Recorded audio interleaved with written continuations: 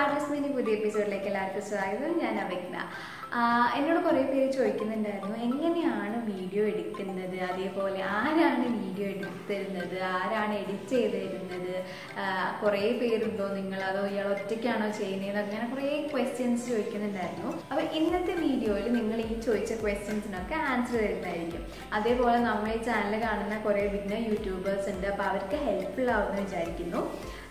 പിന്നെ ഒരു കാര്യം എന്ന് വെച്ച് കഴിഞ്ഞാൽ നമ്മൾ ഓൾറെഡി കുറേ ആർട്ട് ട്യൂട്ടോറിയൽസും ആർട്ട് സെഷൻസും പെയിൻറ്റിംഗ് സെഷൻസും അപ്ലോഡ് ചെയ്തിട്ടുണ്ട്. വാട്ടർ കളറിങ് ചെയ്തിട്ടുണ്ട്, ആക്രിലിക്കിൻ്റെയും ചെയ്തിട്ടുണ്ട്. നിങ്ങൾ കണ്ടിട്ടില്ല എന്നുണ്ടെങ്കിൽ നിങ്ങൾ പോയി കാണുക. ഈ ഒരു ടൈം പ്രാക്ടീസിനായിട്ട് യൂട്ടിലൈസ് ചെയ്യുക. പ്രാക്ടീസ് ചെയ്ത് നിങ്ങൾക്ക് എന്തെങ്കിലും ഡൗട്ട് ഉണ്ടെങ്കിൽ താഴെ കമൻറ്റ് ചെയ്യുക.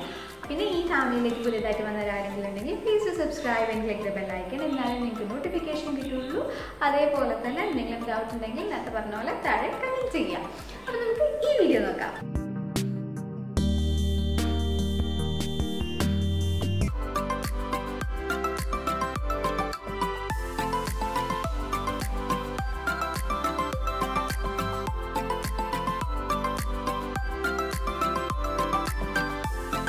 അപ്പോൾ ഏറ്റവും ആദ്യം ഞാൻ പരിചയപ്പെടുത്തുന്നത് എൻ്റെ ക്യാമറമാനാണെന്ന് തോന്നുന്നു.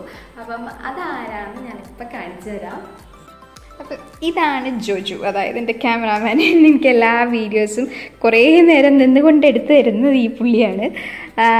ഇത് ട്രൈപോഡാണ്, ഞാൻ ഓൺലൈനിൽ വാങ്ങിയതാണ്, ആമസോണിൽ നിന്ന് വാങ്ങിയതാണ്. ഇത് കുറച്ചും കൂടി ഹൈറ്റ് എക്സ്റ്റെൻഡ് ചെയ്യാം കേട്ടോ. നമ്മൾ ഈ ഒരു ടിക് ടാക്ക് പോലത്തെ സാധനം ഇങ്ങനെ തുറന്നു കഴിഞ്ഞാൽ ഇതിനെ താഴോട്ട് ഇങ്ങനെ എക്സ്റ്റെൻഡ് ചെയ്യാം. ഒരുപാട് ഹൈറ്റ് ഒന്നുമില്ല, ഈ ഒരു ഹൈറ്റിലും കുറച്ചും കൂടി കാണും. അപ്പോൾ ഇതിൻ്റെ അതേപോലെ ഓരോ ഇതും നമുക്കിങ്ങനെ അഡ്ജസ്റ്റൊക്കെ ചെയ്യാം. അപ്പോൾ ഈ ഒരു പുള്ളിക്കാരൻ ഉള്ളതിനെ കൊണ്ടാണ് ഞാൻ എൻ്റെ വീഡിയോസൊക്കെ വലിയ തെറ്റില്ലാത്ത രീതിയിലെങ്കിലും എടുക്കുന്നത്. അല്ലെങ്കിൽ ഇപ്പോൾ ഞാൻ കൈകൊണ്ട് എടുക്കുമ്പോൾ കണ്ടില്ലേ കുറച്ചൊക്കെ ഇങ്ങനെ ഷേക്കി ആവുന്നത്. അപ്പോൾ ആ ഒരു പ്രോബ്ലം ഇല്ല. അതേപോലെ തന്നെ എനിക്ക് വേറെ ഒരാൾ ആവശ്യമില്ല. ഇതിൻ്റെ മുകളിൽ വെച്ചിട്ട് ഞാൻ മൊബൈലിലാണ് എടുക്കുന്നത്. അപ്പം ഫോണിനെ ഇതിൻ്റെ മുകളിൽ ഇങ്ങനെ കണക്ട് ചെയ്തിട്ട് എനിക്ക് വീഡിയോസ് എടുക്കാവുന്നതേ ഉള്ളൂ. അപ്പോൾ അടുത്ത ആൾ ഞാൻ പരിചയപ്പെടുത്താൻ പോകുന്നത് ഡിയോനെയാണ്. അപ്പോൾ ഡിയോ എന്ന് പറയുന്നത് ഈ പുള്ളിക്കാരിയാണ്. പുള്ളിക്കാരി സാംസങ് A3 ആണ്. ഏത് ഇയറാണെന്ന് എനിക്ക് ഓർമ്മയില്ല, കുറച്ച് വർഷമായി, ഒരു 3 ഇയേഴ്സ് ആയി തോന്നുന്നു എൻ്റെ കയ്യിൽ ഫോണ്. അപ്പം ഈ ഫോൺ ഇതാ ഇങ്ങനെ ഈ ഒരു പൊസിഷൻ, ട്രൈപോഡിന് മുകളിൽ ഈ ഒരു പൊസിഷനിൽ വെച്ചിട്ടാണ് ഇങ്ങനത്തെ ഈ ഒരു വ്യൂവിലുള്ള വീഡിയോസ് ഞാൻ എടുക്കാറ്. അതേപോലെ നമ്മളിതിങ്ങനെ അഡ്ജസ്റ്റ് ചെയ്യുന്നതനുസരിച്ചിട്ട് ഓരോ വ്യൂവും കിട്ടും കേട്ടോ നമുക്ക്. അപ്പോൾ ഇങ്ങനെയാണ് ഞാൻ ഇപ്പോൾ ഇങ്ങനെ ഈ ഒരു പൊസിഷനിൽ ഇതിനെ അഡ്ജസ്റ്റ് ചെയ്തിട്ട് പല പൊസിഷനിലൊക്കെ വെച്ചിട്ടാണ് ഞാൻ എൻ്റെ ഇൻട്രോ വീഡിയോസ്, അതായത് ഞാനിങ്ങനെ നിന്ന് സംസാരിക്കുന്ന വീഡിയോസ് എടുക്കാറ്. പിന്നെ നിങ്ങൾക്കൊരു സംശയം ഉണ്ടാവുന്നതെന്ന് പറഞ്ഞു കഴിഞ്ഞാൽ ഞാൻ എങ്ങനെയാണ് എൻ്റെ ആർട്ട് വീഡിയോസ് ഷൂട്ട് ചെയ്യുന്നതെന്നല്ലേ. അപ്പോൾ നമുക്കതിന് നമ്മൾ ആർട്ട് കോർണറിലേക്ക് പോവാം. അപ്പോൾ അത് ട്രൈപോഡ് ഈ ഒരു പൊസിഷനിലാണ് ഉണ്ടാവുക. നേരത്തേക്കാട്ടും ഹൈറ്റ് ഞാൻ കുറച്ചിട്ടുണ്ട്. അപ്പം നമ്മൾ ടേബിളിൻ്റെ മുകളിൽ വെച്ചിട്ട് പിന്നെ ഈ ഒരു ഡെപ്തിലല്ലാണ്ട് ഒരുപാട് പൊക്കി കഴിഞ്ഞ് കഴിഞ്ഞാൽ നിങ്ങൾക്ക് ബോർഡിലുള്ളത് കാണാൻ പറ്റില്ല. ഇത് നമ്മൾ കഴിഞ്ഞ വീഡിയോയ്ക്ക് വേണ്ട സെറ്റപ്പ് ആയിരുന്നു, അതൊന്നും എടുത്ത് വെച്ചില്ല. ഓക്കെ, അപ്പോൾ ഇങ്ങനെയാണ് ഇതുണ്ടാവുക. ഇതിനെ കുറച്ചും കൂടി ഇങ്ങനെ കറക്റ്റ് ഇതാക്കി കഴിഞ്ഞാൽ നമുക്ക് ഈ ടേബിളിൻ്റെ മുകളിലുള്ള വ്യൂ കിട്ടും. അപ്പോൾ ഓക്കെ, ഈ ട്രൈപോഡ് നല്ലതാട്ടോ. അപ്പോൾ ഈ പറഞ്ഞ കാര്യങ്ങൾക്കൊക്കെ നല്ലതാണ്. ആകെ ഒരു ഡ്രോബാക്ക് ഇതിനുള്ളത്, അല്ലെങ്കിൽ എനിക്ക് ഇതായി തോന്നിയെന്ന് പറഞ്ഞു കഴിഞ്ഞാൽ നമുക്ക് കറക്റ്റ് ഈ ഒരു വ്യൂ കിട്ടില്ല. അപ്പോൾ അതാണ് നിങ്ങൾ എൻ്റെ പല വീഡിയോസിലും ഇങ്ങനെയൊക്കെ കുറച്ചൊരു ടിൽറ്റ് അല്ലെങ്കിൽ ഒരു സ്ലാൻഡിങ് ഇതിൽ വ്യൂ കിട്ടുന്നത് കാണുന്നത്. കാരണം കറക്റ്റ് വെച്ച് കഴിഞ്ഞാൽ ഈ രണ്ട് കാലിങ്ങനെ കാണും ട്രൈപോഡിൻ്റെ. അപ്പം നിങ്ങൾ വാങ്ങുമ്പം ഇങ്ങനെ കാണാത്തത് ഉണ്ടെങ്കിൽ അത് വാങ്ങുക. അങ്ങനത്തെ ട്രൈപോഡുകൾ ഉണ്ട് വാങ്ങാൻ. അപ്പം നിങ്ങൾ അത് നോക്കിയിട്ട് വാങ്ങുക. ഇങ്ങനെ നിങ്ങൾക്ക് ഇങ്ങനത്തെ പെയിൻറ്റിങ് സെഷൻസ് ഒക്കെ അപ്ലോഡ് ചെയ്യാനാണെന്നുണ്ടെങ്കിൽ ഈ ഒരു ട്രൈപോഡ് പ്രിഫർ ചെയ്യേണ്ട. കുറച്ച് ബുദ്ധിമുട്ടാണ്. അല്ലെങ്കിൽ നമ്മളിങ്ങനെ ഞാൻ കുറച്ചൊക്കെ ചെടിച്ചൊക്കെ ഇങ്ങനെ വെച്ചിട്ടൊക്കെയാണ് സാധാരണ ഷൂട്ട് ചെയ്യാറ്.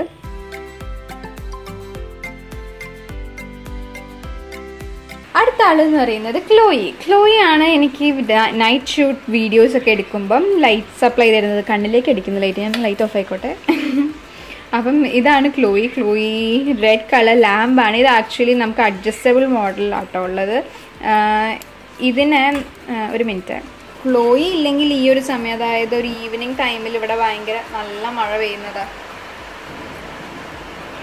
അപ്പോൾ എന്തായാലും കുറച്ചും കൂടി ഉള്ളൂ. അപ്പോൾ ഞാൻ അതും കൂടി കുറച്ച് ആൾക്കാരും കൂടി ഉള്ളൂ. അപ്പം ക്ലോയി ഇല്ലെങ്കിൽ ഞാൻ പെട്ടുപോയതിനെ രാത്രി ഷൂട്ടൊക്കെ ചെയ്യാൻ വേണ്ടിയിട്ട്. ക്ലോയി ഇങ്ങനെ നൂർന്നിരിക്കും കേട്ടോ, ഇങ്ങനെ ഇതേപോലെയൊക്കെ നിൽക്കും. നമുക്ക് വേണമെങ്കിൽ നേരെ തിരിച്ച് താഴോട്ടും ആക്കാം. അപ്പോൾ ഇതാണ് ക്ലോയി.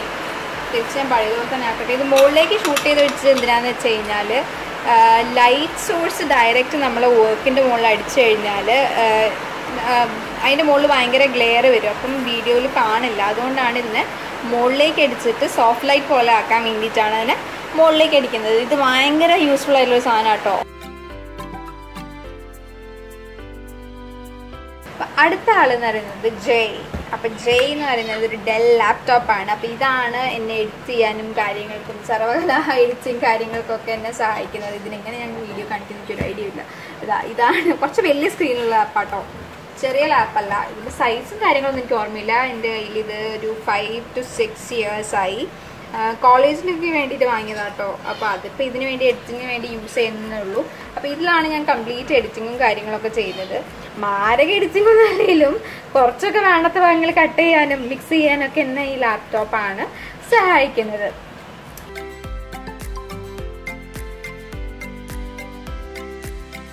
പിന്നെ മറക്കാൻ പറ്റാത്തൊരു ടീമുണ്ട് നമുക്കിവിടെ മ്യൂസിക് ആൻഡ് കാര്യങ്ങളൊക്കെ തരുന്നത്.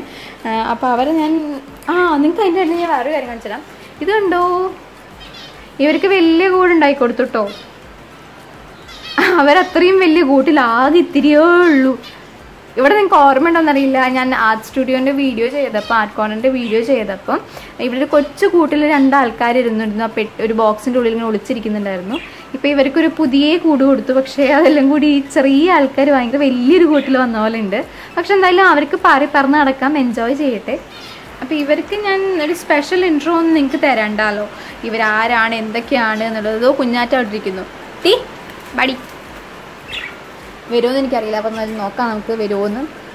അപ്പോൾ ഇവരാണ് നമ്മളെ ബാക്ക്ഗ്രൗണ്ട് മ്യൂസിക്കിൻ്റെ മേജർ സോഴ്സ്.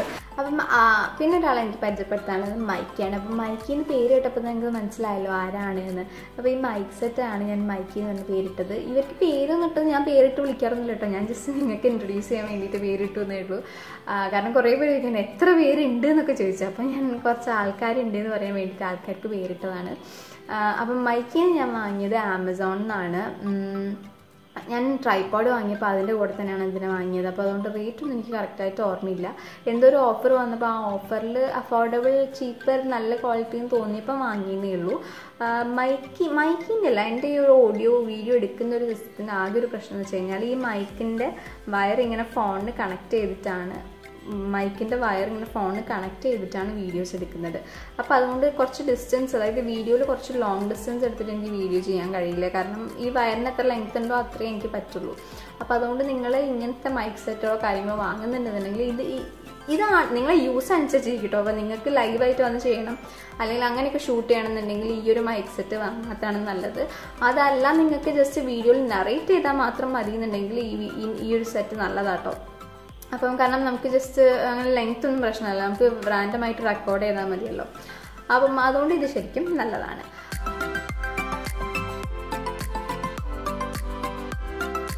സോ ഇനി അടുത്ത ആളെന്ന് പറയുന്നത് ഗായു എന്ന് പറയുന്നത് എൻ്റെ റെഫറൻസ് ടാബാണ്.